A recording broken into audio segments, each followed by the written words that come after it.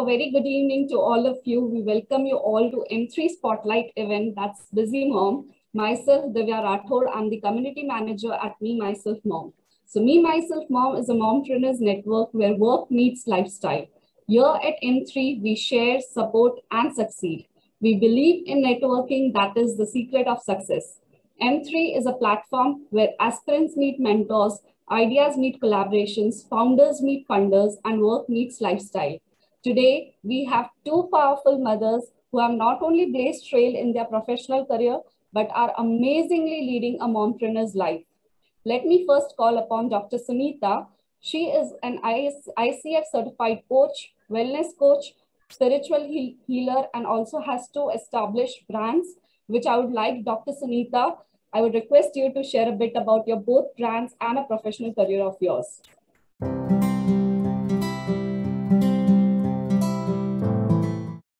Thank you so much for introducing me to this group, Divya. It is always lovely to come on the channel, your channel, and I always love listening to you.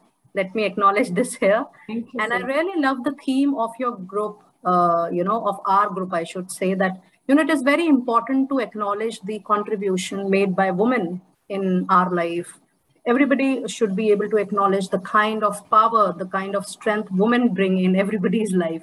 Self, their children, their family, corporate, professionals, kids, parents. Women play a very, very strengthening role. So, since beginning of my career, I was 20 when I started my journey. And it has been 22 years that the journey is continuing.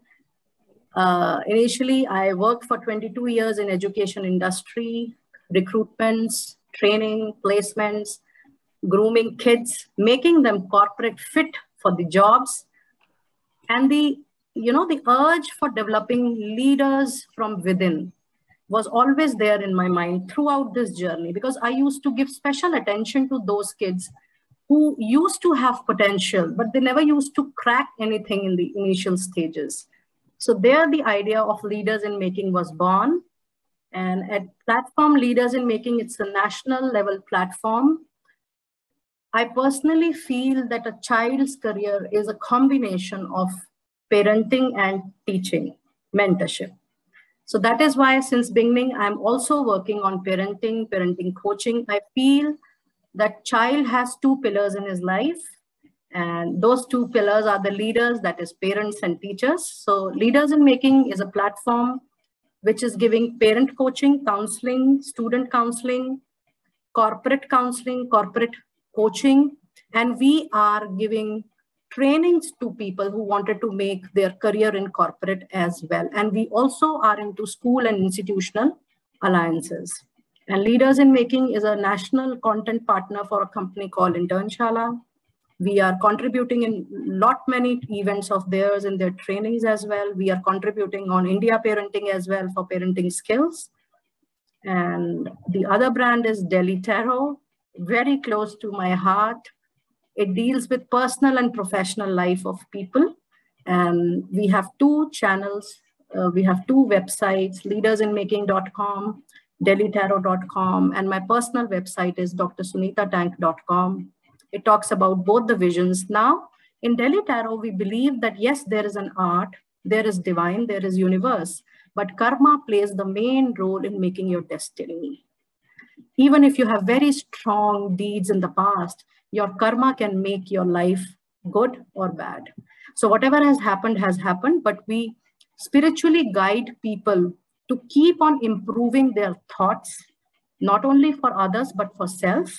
And the action should be based on the thoughts which are not harmful for anybody in this life.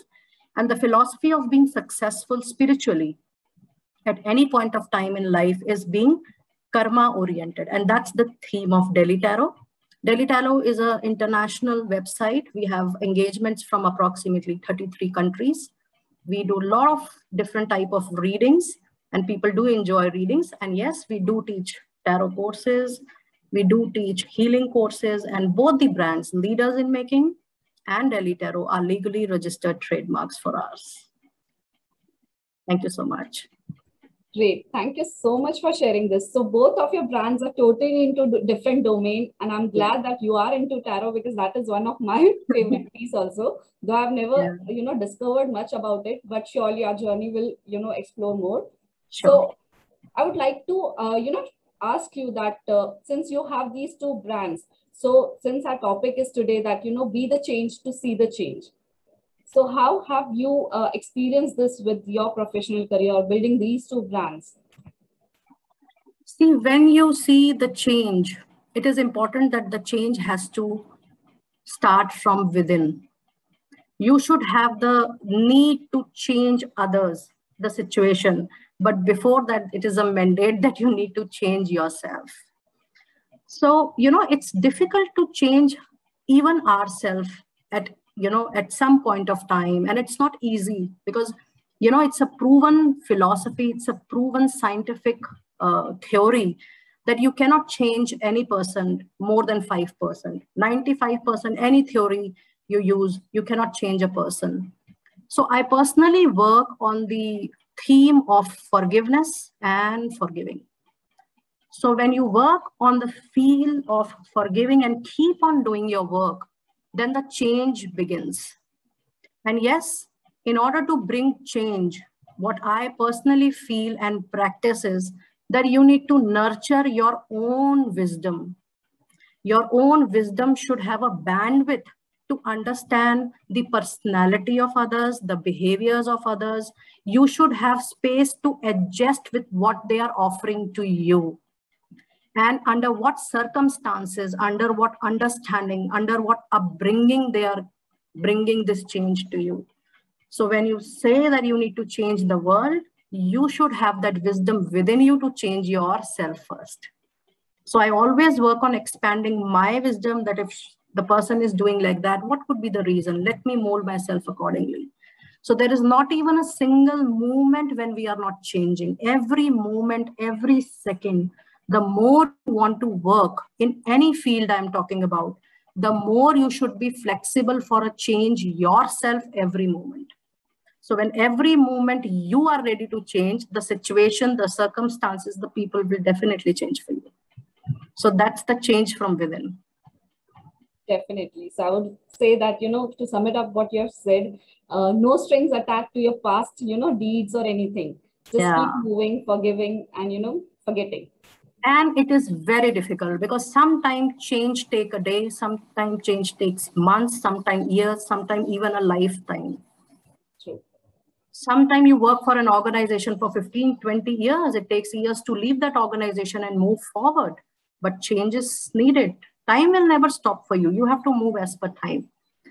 So when one door closes, I was making a note yesterday for my blog. And I would definitely like to give it to my audience here. No door is closed in destiny, because when the door gets closed, it says that the other door is open. Just have a look 360 degree. And there are adjacent possibilities. So no door is closed. It gives a message that the other doors are open. True. Keep your vision wide, I would say. Yeah, absolutely. Thank you so much for sharing this. And I'm sure that, this is going to help because change is, again, a consistent process. You can't stop or you can't rely on just one thing that you have done and you'll say that, now I've changed or something.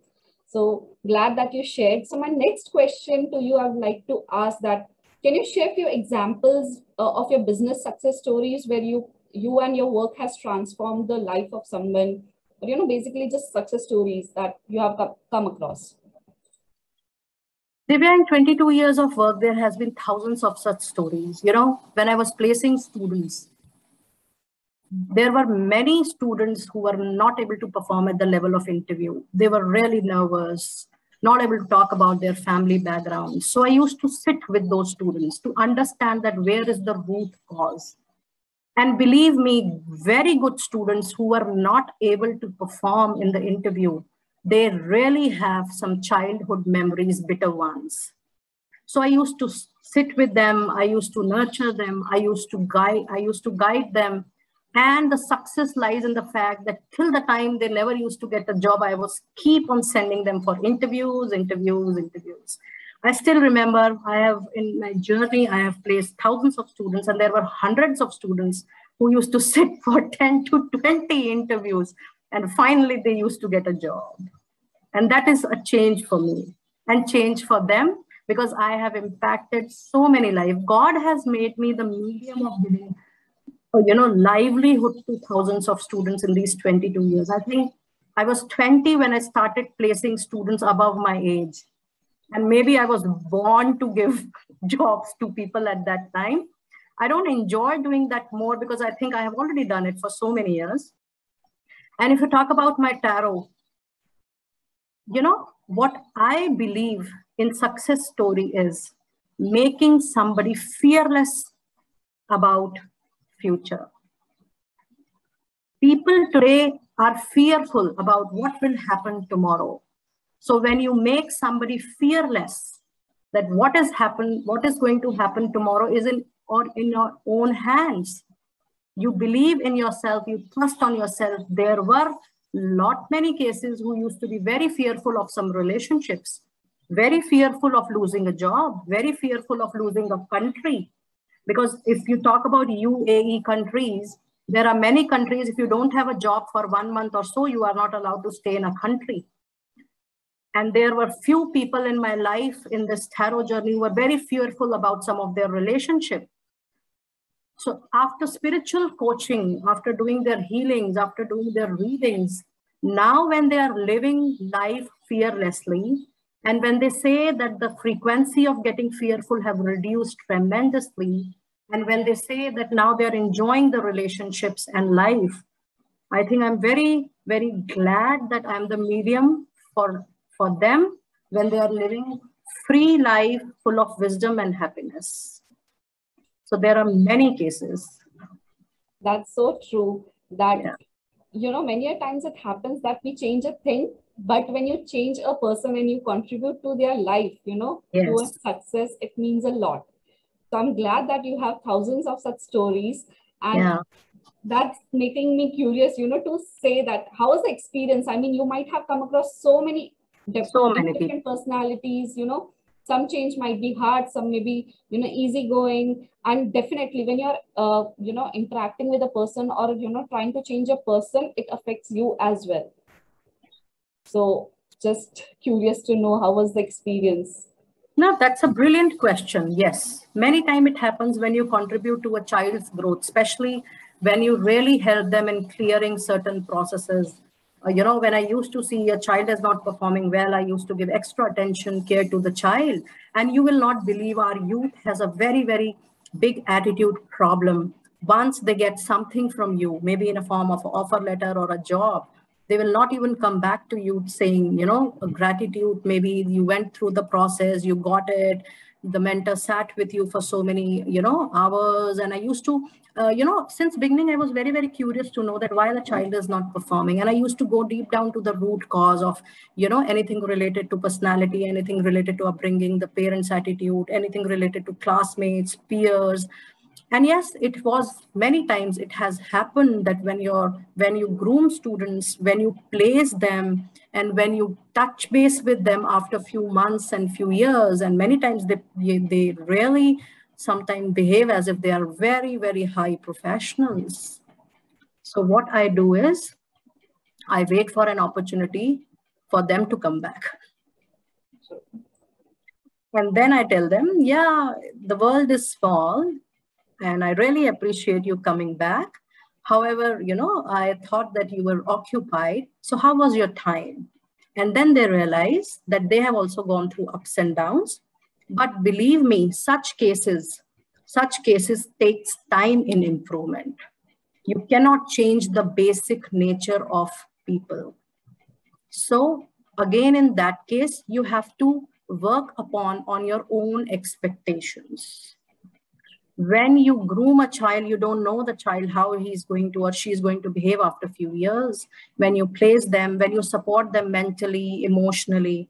But yes, when you understand that this is the world, how they're behaving, then you again expand your horizons. And when they come back, you give them in a form of a calculated manner, not in the way you contributed initially. So this is the way I change my equation of giving. Lovely. You have just reminded me of, memory from my personal life, since you said that, sometimes you lose contact of those students where you have put in so much of hard work. And same happens with, I guess, mother-daughter relation, children's and mother's relation is also such, where they put so much of effort, in making you grow into the person you are today. And many times the children forget to, give back that. So I think the root cause is parenting, because when you see till 12th class across India region, parents go with students. And when you are accompanying your child to the school, because till 12th class, you have to go to the school to take the result. I think the parents has to be very, very cautious that time, that is your child giving regard to all the teachers available there who were in touch with your child, maybe this year or previous year? Do parents recognize the efforts? My answer to this is no. So whenever you are accompanying your kid to any school activity, ensure your child is giving regard to each and every teacher who generally passes by, who generally come across, who has contributed to your child's life, maybe in any standard. If you are allowing and nurturing your child to get connected with all his old bonds, I'm sure he's going to contribute the same feature in the life to come, because then he will remember the parenting that my parents used to guide me, that at least wish your teachers. We generally say, oh, now you are in class 10th or 12th, they were in class 2nd, 3rd, 4th, nothing doing. We just cross the stairs and go. Even if the faculty is coming in front of you, the teacher is coming in front of you, I think it is appreciated on parents' part if they guide or nurture their child to at least give regard to the teachers surrounding and they're coming in contact with. You should always remember people who have contributed to your life journey. And I think parenting is a most important aspect here to make children learn that. And that really shows up. In my journey, people who are still calling me, you will not believe there are hundreds of students who call up and say, ma'am, where are you? We would like to meet you. That's their upbringing, because they were with me for 2 to 3 years, but that's their upbringing. On every occasion, New Year, Guru Purnima, Teachers Day, they send a message to you, they send a call to you. That is upbringing. Though you have definitely contributed, that is why they are remembering you. But students who are giving so much of values, love and affection to their mentors, to the people who made their life in terms of small contributions. So that is parenting and upbringing. Absolutely. Yeah. It's all that small, habits and gratitude we show that counts. Yeah. So thank you so much for sharing this. And you placed it in the most simple and storytelling method. For the viewers, I'm sure that, they can relate easily, to whatever we actually want to convey the message. That is, be the change to see the change. I request all my friends here to take everything lightly, because whatever is supposed to happen will happen. But we, the women, always try to bother our mind, soul, and body till abusive level. We take it everything on our mind and heart so much that we end up, losing the strength and health of our body. So try to take everything lightly. Understand that everything happens for its own good, on its own divine timing. And yes, it is important that nurturing, handling family is important, but not at the cost of your health, mental, social, emotional, physical, and emotional health. So try to take everything lightly and only react in a situation wherein it is really required. Otherwise, be mild on responding, and I think things will definitely take the shape which is supposed to be. So true. We should just, lose the air. Yeah. Let the things happen. The more we try to control, we have to surrender the need to feel in power, and we have to surrender the need to control. So when we are in the need to show power to everything, family members, people outside working with us, and we have a need to control the decision-making powers of others, family, friends, peers, professional people, we tend up ending our health. So the moment we release that power, The moment we release that control of controlling others, their actions, their body language, the way they think, the way they speak, we keep on ourselves on toes of our own performance. And when we are always performing, where is the rest and rejuvenate? So that's important. Rest, rejuvenate, surrender the power of, making powerful yourself or controlling others, and let the things go in a natural flow, and be very, very cautious of your health. Because I think in changing time today, health is very important to achieve anything in your life. If you want to see your kids growing, if you want to see your happy family, you need health to enjoy that. So for me, mental, physical health is utmost important at this point of time. And I would really like to suggest this to my friends out here. So there is a very, very relevant management plan. Have your priority list always in your hand. And in that priority list, have 3 to 4 things which changes your mood instantly. If you like shopping, you put it there. If you like taking a bath, you put it there. If you like talking, women do like talking and sharing, you can put it there. Or you can plan a cooking, or you can plan an activity with your child. Any other activity, have a list of 4 to 5 things in your mind which you feel that yes, if you are not happy with something has happened, you will immediately shift to something which will give you happiness and pleasure. When you will do this activity multiple number of times, you will identify and you will see, because I have practiced this myself, apart from being a spiritual healer and a chakra healer, angelic healer myself. When you do these things, when you have the other activity lined up already, which you enjoy, you know your body, you know your mind, that what you like, have 3 to 4 things always in the mind, 24/7, that in case I don't like anything or my mood is upset, I will go out for shopping, I will speak to my 4 or 5 friends, I will do a cooking, I will sleep, or I will play with my kid, or I will have my wardrobe ready again. You will see that the frequency of getting upset, the frequency, the time duration of being into that upset mood reduces. And try this out for 3 to 6 months. You will see a major time reduction in your mood, sadness, and depression. And you will feel that earlier it was used to be 1 day, 2, 3 days. Now it has reduced to half day, then to few hours, then to few minutes, and then couple of seconds, because you're next to another activity. So true. It's a habit that we have to inhabit it and continue practicing. And I have practiced this myself, apart from, because I shared earlier that I do a lot of healings, a lot of therapies for people. But as a healer also, you get exhausted by giving your energies all the time. And when you're doing your work continuously for so many days, you feel like, oh, we have to put stop to it now. So next you have to do something which you enjoy. Yeah, apart from work. Yeah. Sure. Thank you so much for sharing. I'm sure that this is going to help, because I've read somewhere that, any habit that you take upon, you need to practice this for 21 days and it works. Like, I don't know whether it's true or not. It depends. Initially, you have to make it a habit, but otherwise, when you are used to it, it is just instant. Okay, great. Because I have few habits that I need to inculcate. If you're feeling bad about something, have 2, 3 friends ready in your hand. Try this out this time. Talk to friend number 1, same issue, same day, second friend, same issue, same issue, same day, third friend. By the time you reach the third friend, you will be absolutely in a good mood. You have made everything out of your heart. Now you're normal. This definitely I can try. Have those confidential 2, 3 friends, and then go out for shopping or eating, and then sleep.